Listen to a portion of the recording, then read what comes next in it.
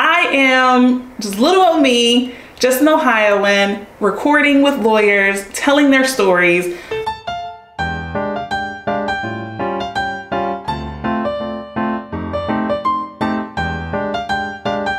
Hey, this is Kyla Denanyoh, and you're listening to You Are a Lawyer, or you are watching the You Are a Lawyer podcast on YouTube. So happy New Year. It is 2023.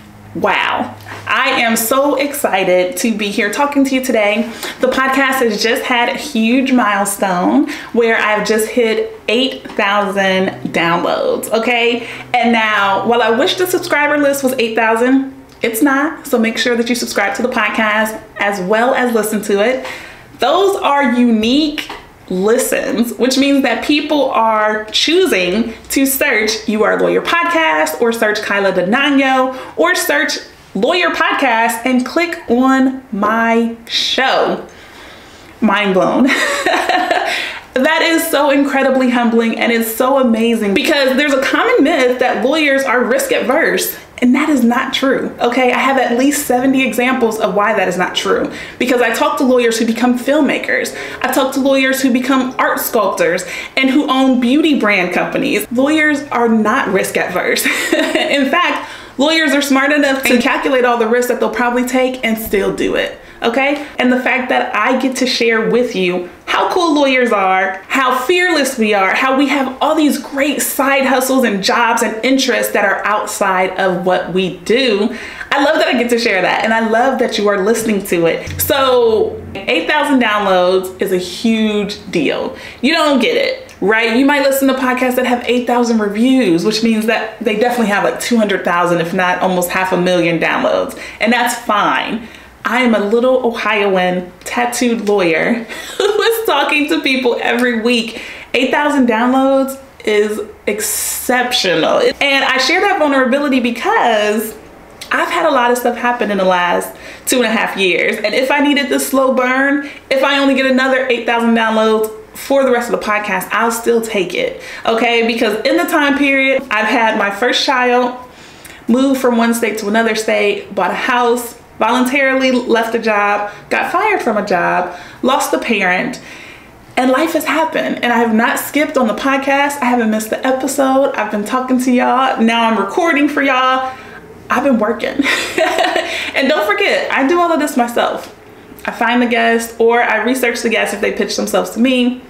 I record, I edit, I publish, I market, I do all of it, right? So while it does feel vulnerable to share with you that I have 8,000 downloads, I don't mind, because to me it is an incredible honor, because I'm sharing with the world the fact that lawyers and law students and law graduates can do anything with their law degrees. I am trying to propel the profession forward and let you know we exist outside of a courthouse, outside of a big law office. We are everywhere, okay? So I appreciate every single download, every single time you search for the You Are a Lawyer podcast, every single time you look for my name, every person that goes to the website, even the people that look at the merch and don't buy it. I appreciate you. Yeah, so I am here talking to you for this bonus episode because podcasting changed my life. And I don't say that lightly, and I don't say that to be exaggerating, okay? Podcasting reminded me that I was a creative person. And that's because I was looking for a job. I eventually got a job working in a basement of a law firm, and I went from the basement to a corner office. No exaggeration. It was an internal office, okay? My window overlooked the hallway, but I had a corner office. It was fancy. I did it. And while I would wear the fun outfits and the cool things when I was at work, definitely always had the funky hairstyles, that was pretty much it for me. And so I think I had definitely forgotten how creative I was. But talking to people every week, teaching myself how to edit audio, teaching myself how to edit video, teaching myself how to pitch to guests, all of that stuff I had to learn how to do. And it actually sparked the creative side of me, and it brought it back out, which eventually turned into me recording the episodes for YouTube, as well as just doing the book reviews, right? Just doing all of this. So all of this spawns out of the decision I made back in February 2020, which was to start the podcast. First episode was released April 16th, but I did make the decision before then, and I started to seek out guests. It was my own way of doing market validation, that there actually were lawyers using their degrees in non-traditional ways that I could talk to, right? There was an accountant that I talked to who also was a lawyer. How cool is that? There were people who had never taken the bar exam and they chose not to take the bar exam. Well, yeah, that's who I want to talk to because they're still lawyers, okay? And you started to watch the podcast on YouTube. I am just a nerdy girl from Ohio, but I turned on my camera and I share these lawyer interviews with you and you watch it. Wow. And if you haven't watched, please go to the YouTube channel. You can either search You Are a Lawyer Podcast, or you can search Kyla Denanyoh, Denanyoh. Search Kyla Denanyoh, and then you can watch the You Are a Lawyer podcast. Okay, so why am I here? I am here because I went to law school and I graduated from Southern University Law Center in Baton Rouge, Louisiana in 2015. So I mentioned being a Southern University graduate. We call the school SULC. And so every single season of the You Are a Lawyer podcast, I have interviewed an SULC graduate. I have to. That's my alma mater. I absolutely have to.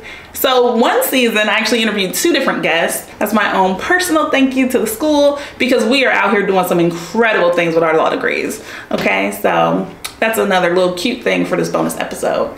So when season 4 ended, I told you guys that I was getting out of my comfort zone and I was going to start with weekly podcasts. Yeah, I've been doing it and I've been exhausted. I'm gonna be honest, it's a lot of work, but it's also a lot of fun because true to form, I am releasing this video in January 2023. I've recorded with guests through March 2023. So even with weekly videos and weekly podcast episodes, I still continue to work ahead because I just feel comfort in knowing that I have content waiting for me. I do not record videos to put them out the next day. That's not my blessing. Okay, so whereas the 7 videos that I have recorded now would have lasted me about 3.5 months, now they're lasting me 2 months, but I am still working ahead and using all the organizational skills that I've had that served me when I was working in offices and served me in law school. So that stretch, that push out of my comfort zone has been good, but it has also been very difficult. Okay, I did want to give you guys a little update on that because I don't take that lightly. That has been a big change. So there's other things that you can watch on the YouTube channels. I also have videos about lawyers. I have my personal top 10 list of Black women lawyers that are on TV. I also have videos like the 6 soft skills that lawyers have that they might be overlooking, as well as the top 5 things you need to do if you fail the bar exam. Okay, so if any of those videos sound interesting to you, head over to the YouTube channel. You can search Kyla Denanyoh on YouTube or search You Are a Lawyer Podcast so that you can find the different playlists that are on YouTube, including a video that corresponds to this bonus episode that you're listening to right now, okay? So subscribe to the podcast, okay? You don't want to miss another episode because not only do we discuss where the lawyers are right now, as in what they're doing. Are you an artist? Are you a sculptor? Are you a filmmaker? Are you a business owner?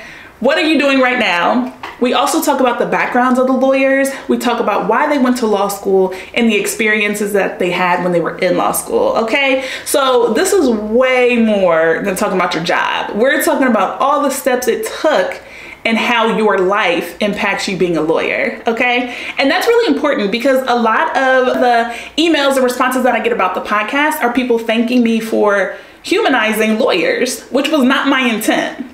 I mean, I know why I went to law school. I know the challenges I had getting into law school. I know all of the things. And so I was like, did anyone else experience this? What else do you bring with you when you go to work as a lawyer? Or what else do you bring with you as you are YouTubing, right? Did I learn how to organize from law school? Did I learn how to negotiate so that now when I talk to sponsors, I can know the right things to say? Did I learn that from law school?